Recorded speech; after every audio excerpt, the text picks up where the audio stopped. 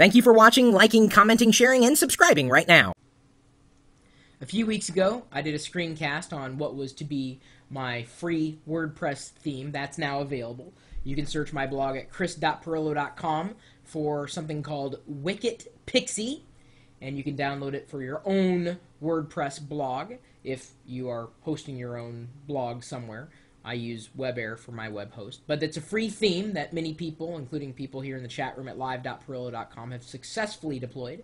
I'm working on a few fixes, so there'll be a very minor update at some point in the near future, but that shouldn't stop you from downloading and trying it now. People have been happy with it.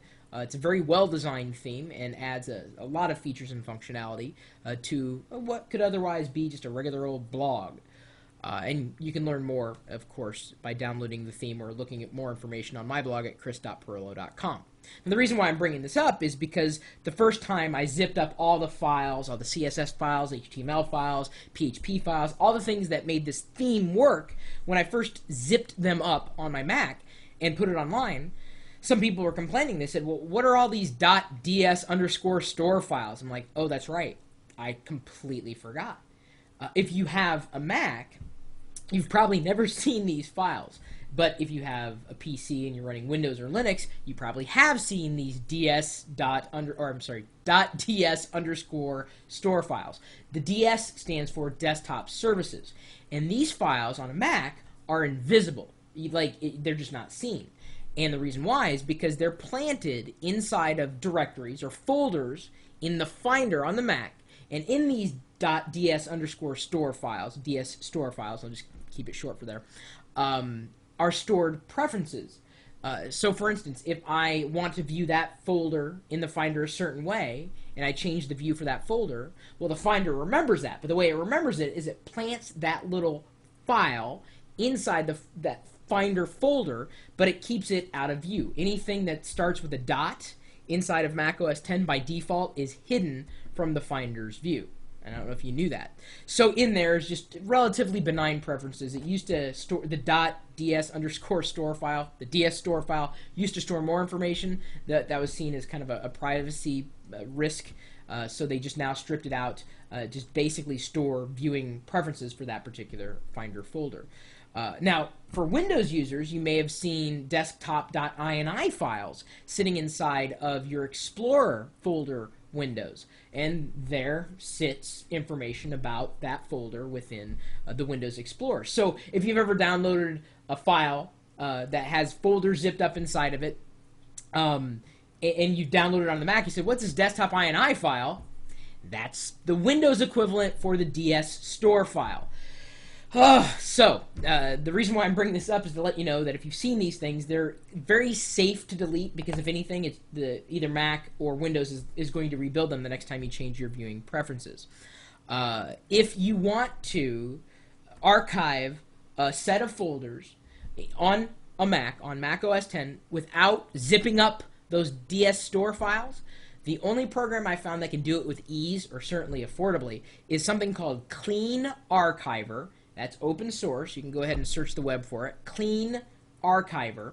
And it'll give you the option to zip up a variety of folders just by dragging and dropping in there, and then clearing out all those DS store files, so that if you send it over to a PC friend, all those DS store files are gone. They just don't exist. They'll not be archived with Clean Archiver.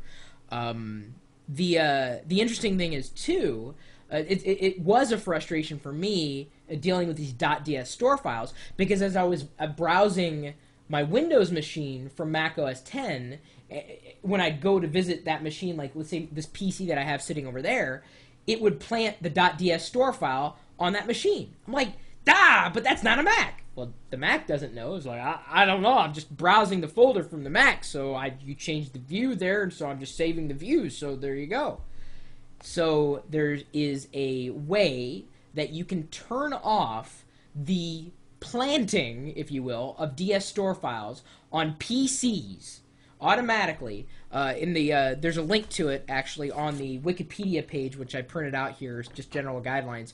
A link to where Apple has documented it. There's also a handful of system tweakers that you can download and then toggle the turning off of these automatic generation of DS store files on like Windows machines that just don't need them. You know, Apple can handle it differently. So if you want, check out the Wikipedia article for DS Store to get that information. I'll also put a link to it here. My favorite tweaker right now for Mac OS X, in case you're wondering, is a system preference pane called Secrets. It's really cool. Although the website's having a problem right now, it will scan for the latest, I guess, I don't know what you would call them really. Well, I know what I would call them, hacksies, although that's not the right word for them because that's the word for kind of unofficial hacks. They're preference settings that are normally done on a command line. And what Secrets, this preference pane, does is brings it into a GUI, so it's easier to configure. And so from the Secrets preference pane, I'm able to set these preferences with relative ease, and then turning off the ability of, or turning off the feature of DS store files on network drives. And so that has saved me from a lot of frustration when I connect to Ponzi's machine or when I connect to any other PC that I have in the home office.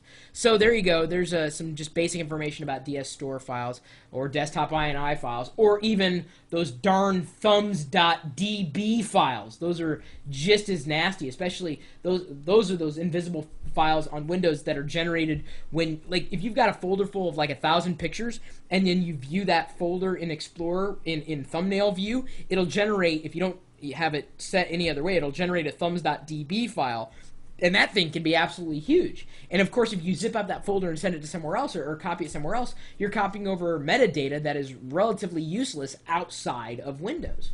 So thumbs.db can be just as bad as DS store or desktop INI files. All of them, for the most part, should be relatively safe for you to remove, because if anything, they'll just be regenerated when they need to be by the operating systems.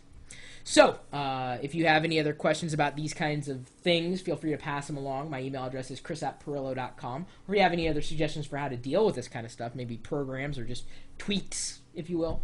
Maybe you've got some favorite tweakers out there that I just don't know about. Are you tweaking? I am, and in the good way. The geeky tweaking thing that, you know, the withdrawal is a lot less strenuous on the body when you stop tweaking. Apparently my computer didn't think it was that funny. Probably wasn't. You're also welcome to stop by our website here. We've got a chat room with geeks galore, a gaggle of geeks. And we love talking about hardware, software. It doesn't matter what platform, really. We just love talking about tweaking, because we're just tweaking geeks.